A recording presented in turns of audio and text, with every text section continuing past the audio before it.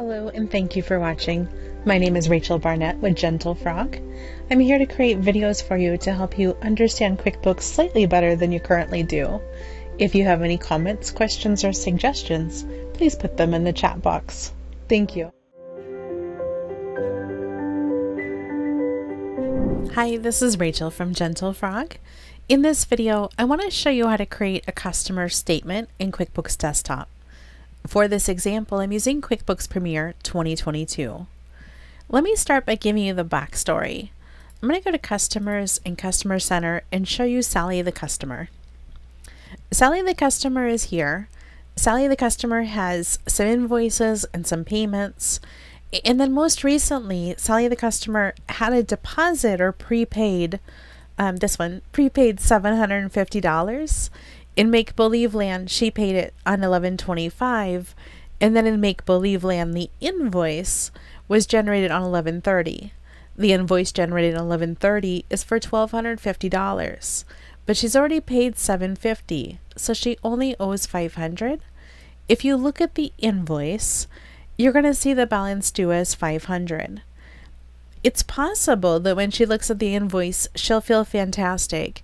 It's also possible that she's going to ask you for some sort of accounting or some sort of list of her invoices and payments. I want to show you how to create that list. So let me go ahead and close this. All you need to do is go to the top of your screen, go to Customers, come down to Create Statements. Give your statement whatever statement day you'd like. In this case, we'll go through the end of the month. In my statement period, I'll just have it start at the beginning of the year, have it end at the end of the month. I've got my customers selected. I'm going to choose Preview on the bottom. So now, if I zoom in, you can see the balance forward was $0. Every time that a event happens where she owes us money or she makes a payment, it's going to show up in the amount column. All of her running balance will show up in the balance column. And so this is where you see the deposit of $750, the invoice of $1,250, and the remaining balance due of $500. It's not overly interesting, but it is important to know how to do this. One thing you'll notice, or I certainly do, is how incredibly boring the statement looks. If you have this happen and you're like, oh, I'm not going to send a boring looking statement, I'll just quickly show you where to go to make this look a little bit better. Let me go ahead and close this. Let me close this. The secret place for that is to go to List, to go to Templates.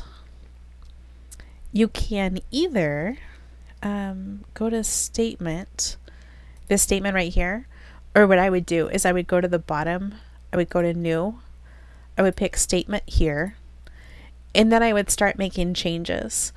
Because I have a new one, I won't mess up the default template, but you can turn stuff off and on, you can add a logo, like you can do some stuff to make it a little bit prettier.